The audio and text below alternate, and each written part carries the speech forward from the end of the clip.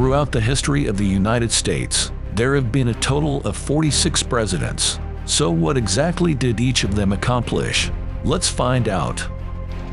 George Washington was the nation's first president.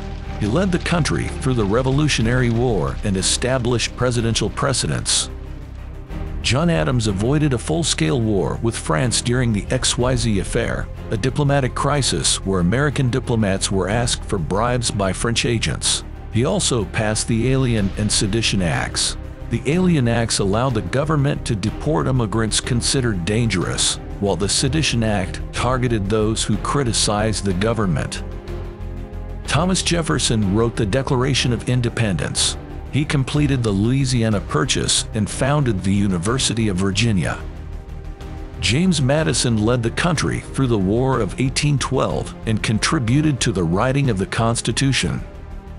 James Monroe issued the Monroe Doctrine, which declared that the Americas were off-limits to further colonization by European powers and that any attempt to colonize or interfere in the affairs of nations in the Western Hemisphere would be seen as a threat to the United States. John Quincy Adams supported internal improvements and defended the Amistad slaves before the Supreme Court. Andrew Jackson signed the Indian Removal Act in 1830, which resulted in the forced relocation of Native American tribes from their ancestral lands in the southeastern United States to areas west of the Mississippi River, a tragic event known as the Trail of Tears. Martin Van Buren's presidency was overshadowed by the Panic of 1837, a severe economic depression triggered by the collapse of banks and widespread unemployment. William Henry Harrison died after only a month in office, became the shortest presidential term in the history of the United States. John Tyler was the first vice president to succeed to the presidency. Tyler was a strong advocate for the annexation of Texas, and his administration pursued negotiations to bring Texas into the Union. James Polk acquired California and the Southwest from Mexico after the Mexican-American War. The Zachary Taylor presidency was cut short when he died of acute gastroenteritis just over a year into his term. His death elevated Vice President Millard Fillmore to the presidency. Millard Fillmore supported the Compromise of 1850, which temporarily postponed the Civil War.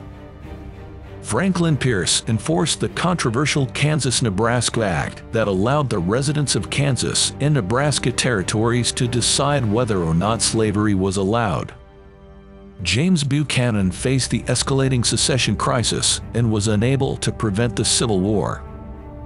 Abraham Lincoln led the country through the Civil War.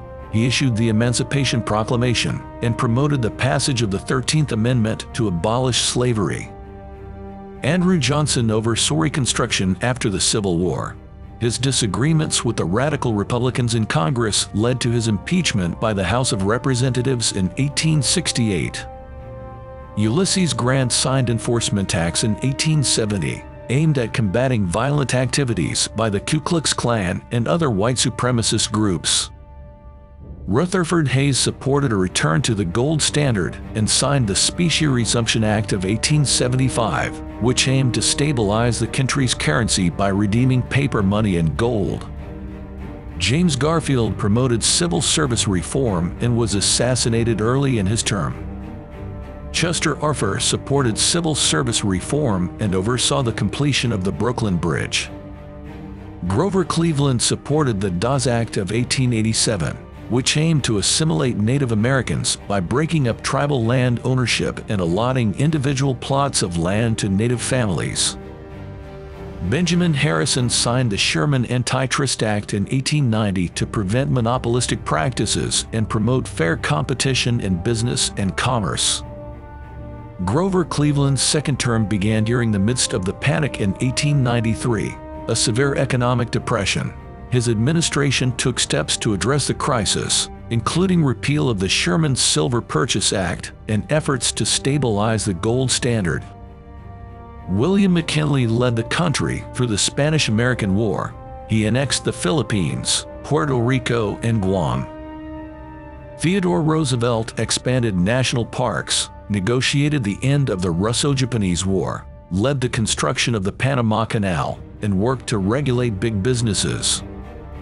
William Howard Taft continued Roosevelt's trust-busting efforts, initiating a significant number of antitrust lawsuits against large corporations to break up monopolies and promote fair competition. Woodrow Wilson led the U.S. during World War I and promoted the League of Nations, an international organization aimed at promoting cooperation and preventing future conflicts. Despite his efforts, the United States did not join the League due to opposition in the Senate. Warren Harding advocated for a return to normalcy after the tumultuous years of World War I. During his term, he faced one of the most significant scandals in American political history, the Teapot Dome scandal, which involved the illegal leasing of federal oil reserves to private oil companies.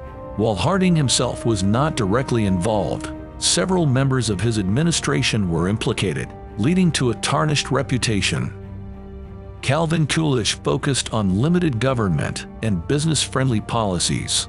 Coolidge's presidency was marked by a period of economic prosperity and relative stability, often referred to as the Roaring Twenties. The country experienced significant economic growth and increased consumer spending during this time. Herbert Hoover's presidency was largely defined by the onset of the Great Depression, which began with the stock market crash of 1929. He implemented various relief measures such as Emergency Banking Act, raising tariffs, limited government intervention, unemployment relief, and Federal Farm Board. Franklin Roosevelt led the country through the Great Depression and World War II, implemented New Deal programs, and established Social Security. Harry Truman made the decision to drop atomic bombs on Japan, established the Truman Doctrine and Marshall Plan, and oversaw the early stages of the Cold War.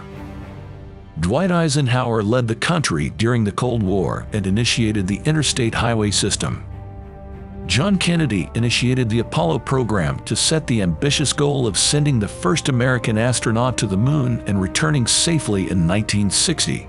He also played a significant role in advancing civil rights and faced the Cuban Missile Crisis when the United States and the Soviet Union came close to nuclear war in 1962. Lyndon Johnson passed significant civil rights legislation.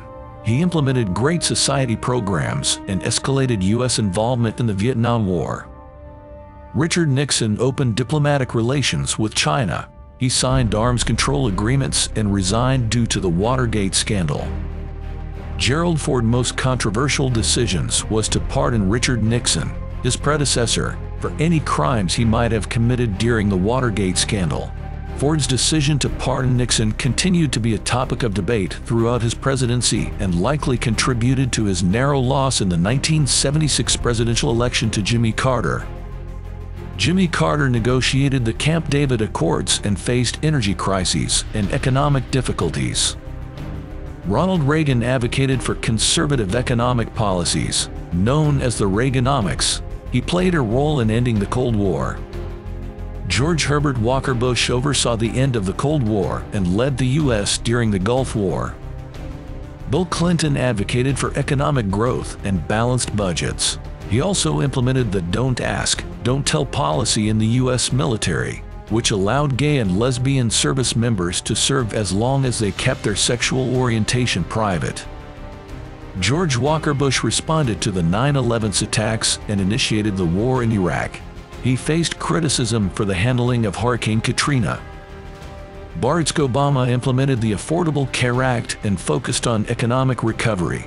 He also withdrew U.S. troops from Iraq. Donald Trump signed the Tax Cuts and Jobs Act law in 2017 to stimulate economic growth. He pushed for stricter immigration enforcement, including efforts to build a border wall between U.S. and Mexico.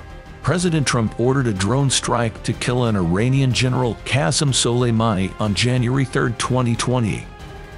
Joe Biden stumbled while walking up the stairs of Air Force One. He recovered quickly and gave a salute before entering the plane. His speeding recovery was the result of his fondness with ice cream.